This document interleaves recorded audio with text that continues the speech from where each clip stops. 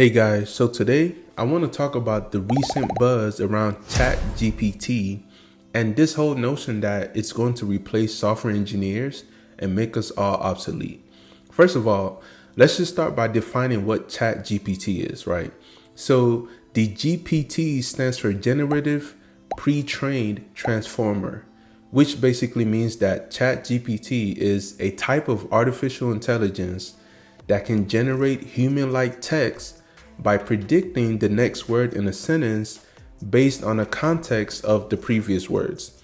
So far, GPT has been used to generate entire articles, social media posts, and even poetry, etc.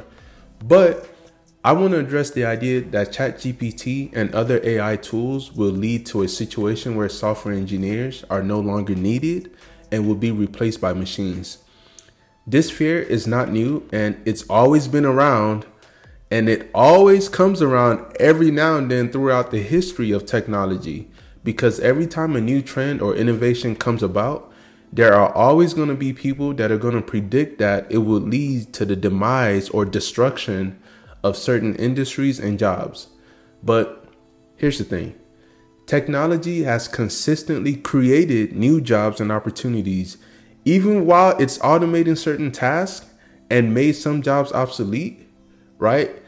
It still creates new opportunities within that. Just for example, the rise of the internet and people using computers has automated a lot of tasks while at the same time creating new industries and job opportunities in fields such as e-commerce, digital marketing, and software development.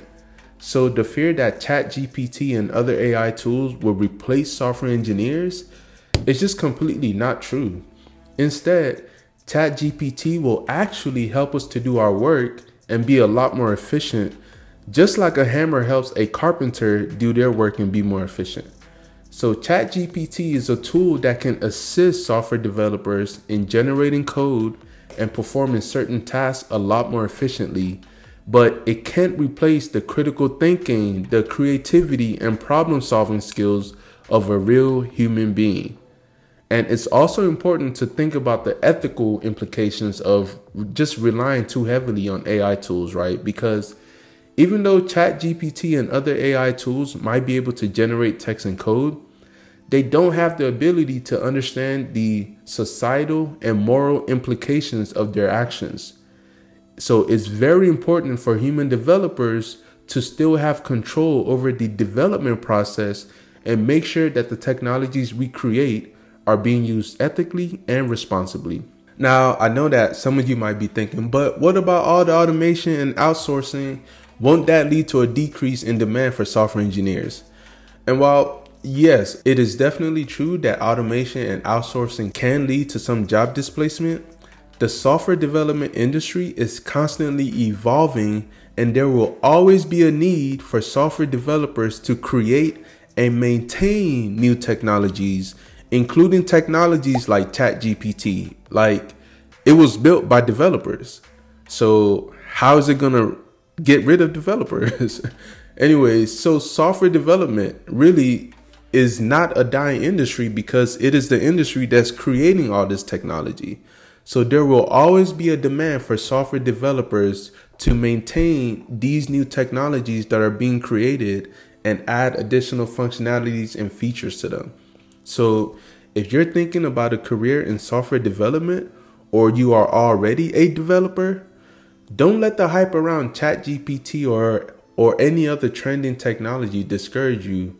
Embrace it, right? Just continue learning, improving your skills, and staying up to date on the latest technologies. And remember, GPT and other AI tools are just that, tools. They are not going to replace the need for human developers. So don't let this fear of being replaced hold you back from pursuing a fulfilling and well-paying career as a software engineer. All right. So thanks for watching, and I hope this video has helped to clarify the role of GPT and why it is not going to replace software developers. If you have any questions or comments, please leave them in the comments below and I'll get back to you.